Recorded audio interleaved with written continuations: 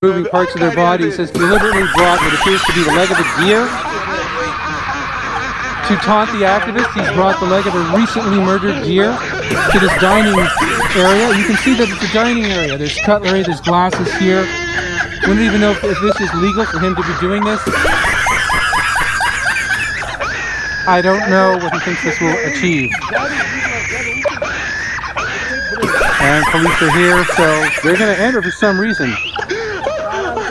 And we don't even know if this is